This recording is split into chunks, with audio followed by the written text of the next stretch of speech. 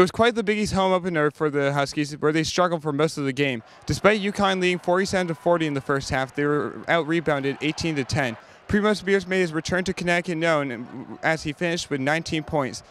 The Hoyas went on a 17-2 run in the second half and gave UConn its largest deficit of the season. However, in front of all-time scorer Chris Smith, Joey Calcaterra had the game of his life, electrifying the Gampel Pavilion crowd to go on a crazy 12-0 run that helped UConn stay undefeated head into an 8-day break for the holiday season. Had to provide a spark. Things were going a little slow for the overall team. Just wanted to get in there and provide any sort of energy I could make up. The Huskies have not gone a game without winning by double digits, but this was their toughest game yet. UConn will take on Villanova on December 28th at the XL Center in Hartford. From UCTV Sports, I'm Sam Calhoun.